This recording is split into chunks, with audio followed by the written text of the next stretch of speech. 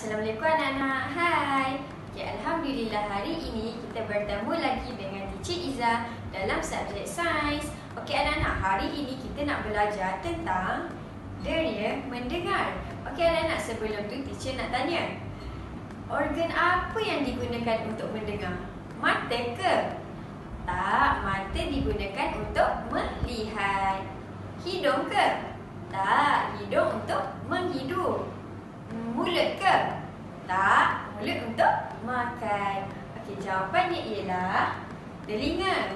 Anak-anak, Allah menciptakan kita telinga untuk mendengar. Jadi, kita kenalah menggunakan telinga dengan sebaiknya. Sebagai contoh, kita kena guna telinga dengan perkara yang baik. Contohnya, mendengar orang baca Al-Quran, mendengar nasihat yang baik daripada ibu bapa dan juga guru, kawan-kawan, dan juga mendengar nasyid ataupun ceramah. Dan last sekali, telinga juga dapat digunakan untuk mendengar bunyi azan.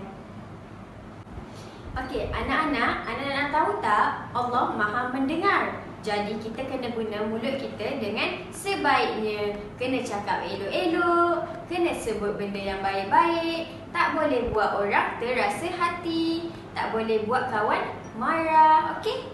Kena sebut baik-baik, okey? Sebab Allah Maha mendengar. Okey anak-anak, cuba anak-anak bayangkan kalau kita tak ada telinga. Mesti susah untuk kita jalankan hidupan seharian, kan? Kita tak dapat dengar bunyi ibu bapa panggil, tak dapat dengar bunyi haiwan, tak dapat dengar bunyi kenderaan dan sebagainya. So, kita kena sentiasa bersyukur. Macam mana nak bersyukur tu?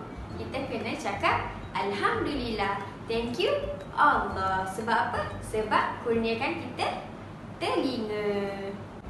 Okey anak-anak, dekat sini teacher ada alat-alat muzik. Setiap alat-alat muzik ni menghasilkan bunyi yang berlainan.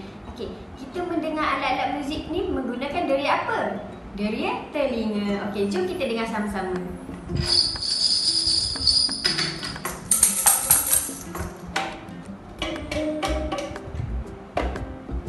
Okey, sekarang kita nak buat trumpet.